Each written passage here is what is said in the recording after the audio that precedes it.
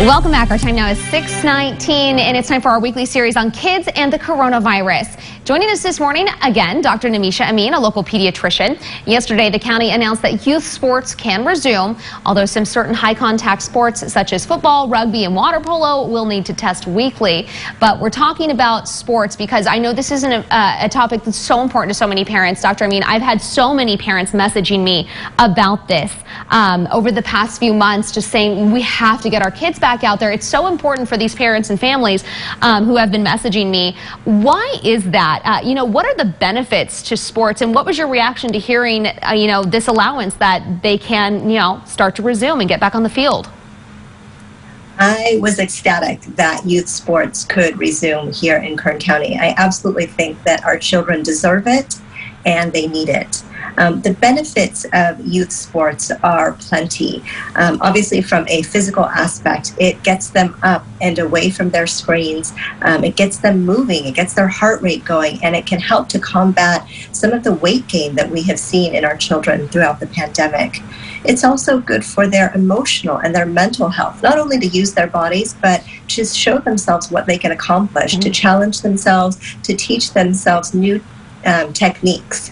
And of course, from a socialization standpoint, those children who have not yet had the opportunity to get back into their classroom can now spend some time with their friends who are their age doing something fun. And so I, like I said, could not be more happy about the news that was presented to us yesterday. So what do you think about the safety going forward of getting kids back on teams? There are families out there who may want this to happen, but they're still kind of hesitant. Absolutely. And I think it's a matter of understanding the data and then weighing out the risks versus the benefits.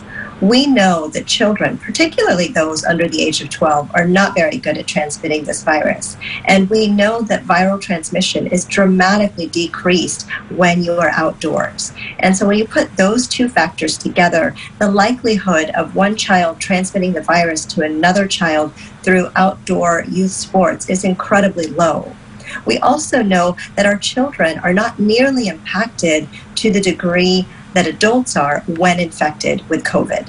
And so when we look at those small risks and we weigh it out against the very large benefits that are physical, emotional, and social, and so important to our kids, I really do think it's worthwhile to put the kids back and let them enjoy themselves in their sports. Now, we've heard the requirement that high contact sports do weekly testing. Do you have any other recommendations for, families who are still a little nervous but recognize the benefit and want this to want their kids to benefit from this? Are there some precautions and steps that they can take?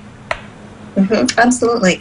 I do think that weekly testing, just for now, is a good precaution, because what we don't want is to open up youth sports and then have it shut back down again because a case or two arose from it.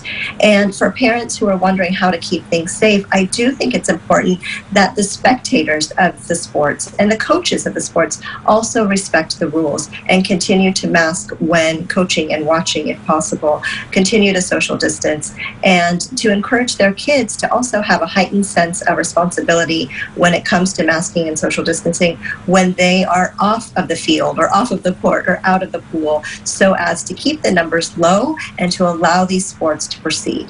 All right, so excited for our kids to have this opportunity once again. Dr. Amin, thanks for being with us this morning. We appreciate it. Of course.